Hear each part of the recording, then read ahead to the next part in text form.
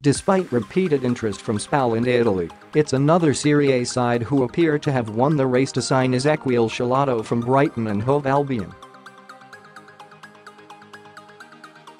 The Argentinian-born defender was never registered in the Seagulls Premier League squad for the current campaign, and with no indication this would change anytime soon, a January move was always going to happen.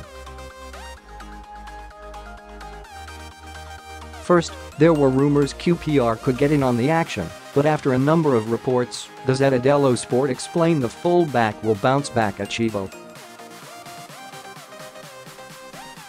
Beating teams like Bologna and Empoli, the Italian club are expected to welcome Schelotto on a loan later on in the day, after reaching an agreement early on Friday morning, but there is no mention if there will be an option to buy just yet.